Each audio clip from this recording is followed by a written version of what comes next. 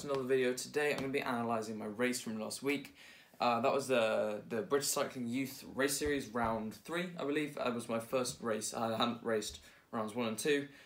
So, pretty happy with my result. First time I raced people my age pretty much. So, I'm going to do a short race analysis because it was an hour long stream and you guys can't be bothered to watch an hour of the stream. So, when I actually got in to the starting pen, I think it was around 20 minutes till the start, even though I only started the stream with 14 minutes to go. And 14 minutes to go, there were already 113 people, so I was well behind in the pen. I'm going to try and show you an angle of that here. And there you go, you can see I'm quite far behind already. And so I'm going to skip to the start, and as you can see, that means it's quite hard to get in a good position from the start, and you have to put in an even bigger effort. And Zwift races, you're putting in a big effort to get to the start, to get to the head of race, to get to the head of the race to make sure you're not split from the main bunch. There are even bigger splits in this race because it was anyone kind of up to 18. It was a youth race. I reckon the youngest person might be in 10, 11, that sort of thing. So just starting the race, we had to go up the forward KOM, and I'm probably a bit heavier than some of the other riders. I was struggling a little bit on the climbs. It wasn't too bad, but you know, I had to put in a bigger effort, and I felt more dominant on the flats, I guess. And then I got dropped from the head of the race on that forward KOM, because then you had the big guys really putting in their effort on the front. So I was sort of in a group with from 20th to 35th place pretty much. That was rotating pretty well, everyone doing their bit, and then the next bunch back, another 10 seconds behind, but that gap only grew. The race was 28 kilometers, so medium distance race among the Zwift races. Pretty short time wise because it was only 40 minutes, that sort of thing, because these Zwift races are pretty fast. There's 2 laps to go. Alright, here we are with 1 lap to go. Yeah, so I almost got dropped on a couple of the climbs again. But here I'm going through nicely. Up the forward KOM, a little bit towards the back of the bunch, had to put in a bigger effort here. That all went alright, and then towards the top it was a little bit broken up, because, you know, obviously different people are good at different things, especially at different weights. So it was right in the flats, towards the front, rotating through the group nicely. So the main focus of this is going to be on the sprint, because that didn't go quite to plan. It was alright. So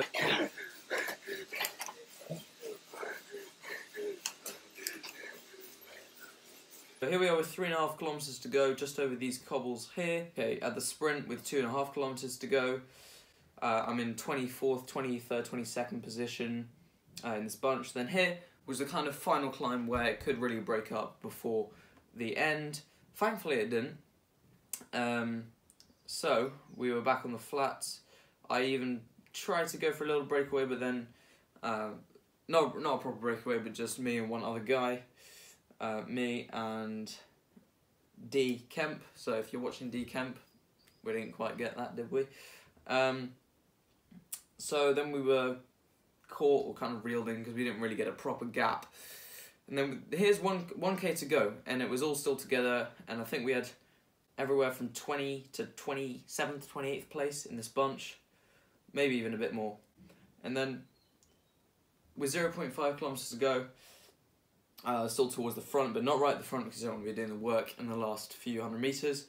And then, you know, if you have raced on Zwift before, you will know that with 300 meters to go, it starts ticking down like 299, 298, etc.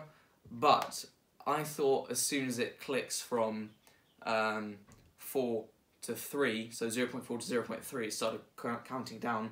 But that's actually the end of 0.3, so I went too early, as you can see, just as it hits 0.3, I get out the saddle and start putting in a big sprint. So yeah, then I'm just kind of going for it. 200 meters to go, I'm still out in front, putting out some pretty big watts for me, 750 watts, and then there, 100 meters to go, I'm caught, so I probably would have just made it if I went 100 meters later, so that is a shame. 50 meters to go, a total of 5 people passed me. And then you think I'm going to get 24th position, but I don't, because I actually get 19th position, because some people were probably weight doping or something and Zwift called them out, or it was a mistake and I actually should have finished 24th. Either way, I officially finished, hang on, 18th, not 19th. 38 minutes and 8 seconds with an average power of 283 watts, 4.8 watts a kilo. I don't think I was maximum, I think because the power was all over the place, up and down, there were bits of respite, and on the climbs I had to go harder, and I could rest a little bit on the flats, so that could have been a little higher, I guess, not much, because I didn't have much left, so I was pretty happy with that. There's a small warm down, so I hope, and also, so tonight I'm going to be, this should come out around midday on Thursday the 16th, I think it is. I hope I'm going to time my sprint better, and I like sprinting from small groups because I have a decent kick. I'm definitely not a good sprinter, but I'm pretty average for a sprinter, and I try my best to conserve energy in the last little bit, so just to keep something for the sprint. Yes, I listed up a bit too early on this one. Still very happy with my 18th out of 135, I think it was in the end. Thank you for watching this, and feel free to tune into tonight's stream. I'll be streaming at either 6:30 or 7:30. I don't know, I'll still have to confirm that. But if you would like to know, make sure you subscribe and hit the bell notification so you know exactly when I'm going live with my next Zwift race. Until then, catch you for the next one.